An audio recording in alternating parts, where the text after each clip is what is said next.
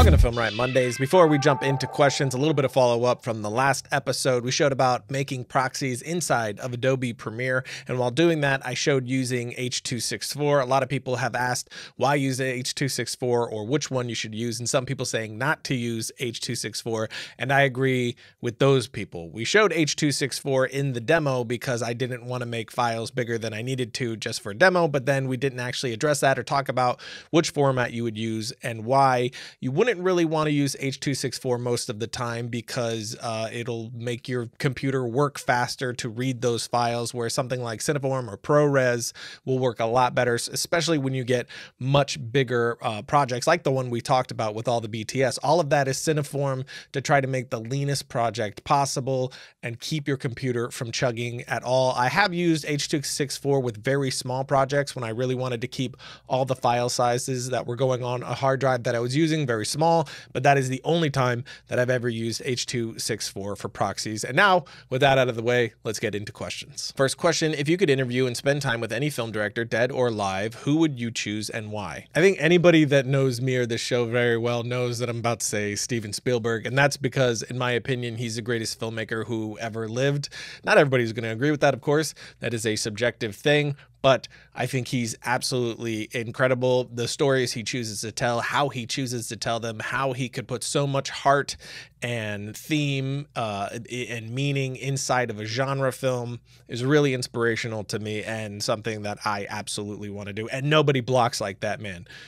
It's just glorious. How do you get the confidence to start a short film? I've written a script, but I don't know what the problem is. I'm just nervous to get anywhere near started on it. Any advice? Just get out there and do it. You shouldn't be waiting for me to give you a reason or an excuse to do it. You should just have to. That, you know, with me, I'm passionate enough about film that I don't have a choice. I have to do it. I have to be creating. I have to get out there. No matter how horrifying it is, you know, before certain projects that were big enough, I dry heaved on my way to go and direct. There was a part of me that didn't want to do it. That was just like, forget it, turn the car around, because it's really freaking scary. But you're just so passionate about it that you have to, no matter how scary it is, no matter how much fear of failure you have, you just have to. And if you don't have that passion, maybe that's something that you need to be thinking about. Maybe this is more of a hobby for you and not a career. If it is a career for you, you need to shut that part of your brain off, stop making excuses, and just do it. I really admire the way Birdman was filmed, making it look like one continuous shot for the entire movie. I know they actually used sneak editing to make it appear like it was one shot, even though it isn't. Would you ever consider shooting a short in that style? How would you begin approaching it? Is it too difficult to execute on a no-budget production, as I have an idea for a short that would really benefit from the use of this technique in respect to the tone and atmosphere? Good Lord. That was very long, but good question. I would definitely do it if it made sense for the story. It worked in Birdman so well because it made complete sense for the story that they were telling thematically, and what it was about a play, and it was sort of shot in that way. We weren't cutting away and doing that typical thing. We were living inside of the moment like you would watching a play, but then also what the character was going through as well. So I wouldn't do it as a gimmick. I would make sure that it was not a gimmicky thing, that it is what the film wanted and needed. And if the answer is yes, I don't think it's that difficult to do. You could definitely do it on a low budget. You just find ways to make it more approachable than some of the ways it did in Birdman. In Birdman, there were more visual effectsy moments that take a lot more skill and know-how to pull off. But for me, it could be something as easy as moving past a wall, a door, a car swipes by, using things like that to shift from one scene to the next. They even did certain things like that in the film that we could absolutely replicate on zero budget. Just someone walking by the camera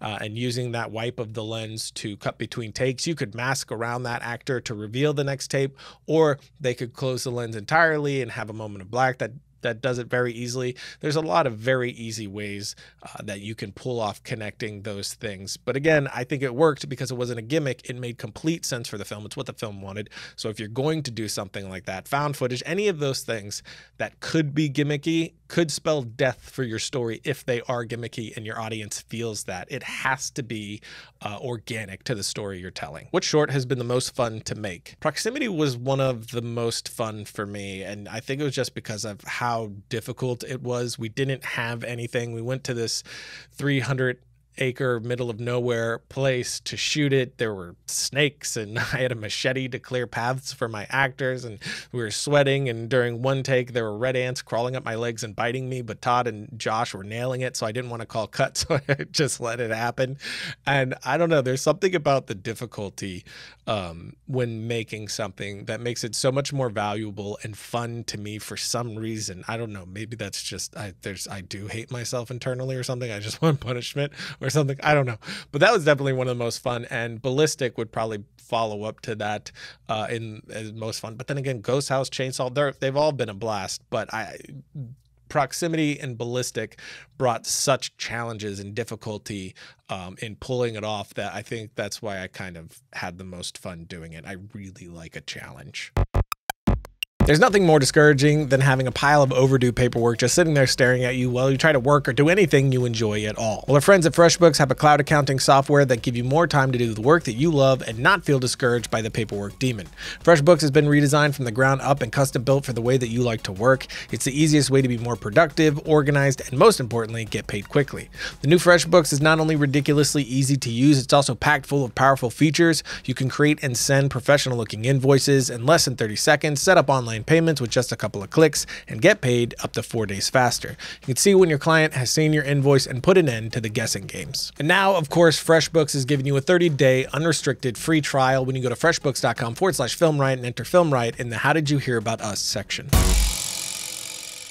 Logo. So that's it for today, which means it's time for my suggestion of the week. And this one is extremely self-serving because it's the Film Riot podcast, which is my podcast, which comes out tomorrow, finally. And I'm really excited about that. Our first guest is David Sandberg, director of DC's Shazam. He talked about everything from going from low budget to big budget film as far as directing goes, prepping, pitching, which you heard in the preview. If you did hear our preview, working with actors, he was really honest and it was very insightful. So definitely check links below where you can go subscribe wherever you listen to podcasts. I don't think it's on Spotify yet, but it's going to be on Spotify as well very soon, but it should be everywhere else. If it's missing from anywhere else that you like to listen to your podcast, just shoot me a tweet and we'll figure out how to get it on there. But until next time, don't forget to write, shoot, edit, repeat.